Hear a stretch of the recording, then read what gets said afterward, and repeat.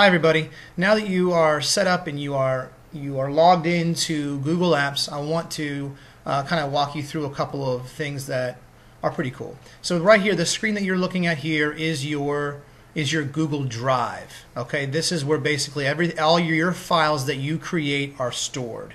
So you have My Drive here, and then you've got the Shared with Me, which is all of the documents that people across Fairfax County are sharing with you. You'll notice that you have anything that is in bold has been updated recently. So if that's a way that you can tell if somebody has modified the document, is if it pops up as bold. So that's kind of cool. If you have a very special file that you want to work with often, what I do is I put a little star next to it. So what that does is that takes you to your most important files, so that you don't have to go through all of this, or you don't have to sift through all of these files. You can simply just star it if it's super important, and then you'll have a very short list of files that you're working with. And you can unclick those things when you're done working with them. Okay, so that's just some quick tips on the drive. What I want to do now is I want to just kind of take you to the mail feature of it. Now this is fcpsschools.net. And one of the things I hear everyone saying is, I don't want to have 2 email addresses. I'm going to forget. And we're too busy. Of course we're going to forget. So let's make it easier. So what we're going to do is we're going to go to this little part right here, this gear, and we're going to go to our settings. And we're going to go over to this one right here where it says forwarding. And what we're going to do is we're going to make it so that your email that comes into your FCPS Schools inbox is forwarded to your Outlook account. That way you don't have to go back and forth between accounts. So if anything that comes into this account, it's going to forward it to your Outlook so that you don't have to worry about it. Okay? Typically in most situations currently, these files that you have, these emails are basically somebody sharing a document with you, and it's telling you, I'm sharing this with you. So you want to know when somebody's sharing something with you. So what we're going to do is we're going to go into the settings, we're going to go to forward, and this top one right here, we're going to go add forwarding address. And what we're going to do is we're going to add our fcps.edu email.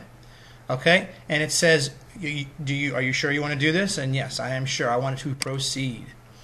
Okay, so what it's going to do now is it's going to send you a confirmation code to your FCPS email. So you're going to open up your Outlook, and hopefully it'll pop up here.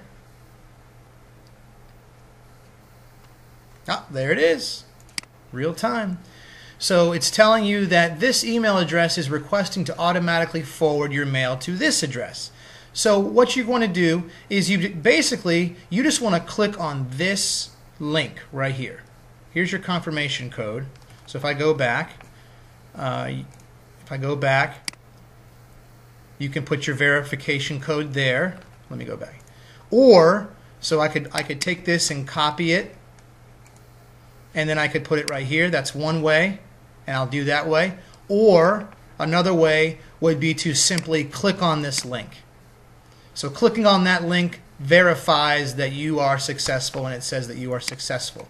So you don't have to go back and do that and do this part because I clicked that link. So that's 2 ways that you can verify. Okay. So now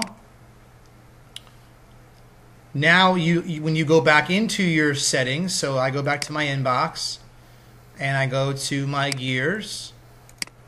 Here's my settings, and now it's telling me, okay, I'm set up. I'm going to forward a copy of incoming mail to this address, and I'm going to mark it as read in my FCPS Schools.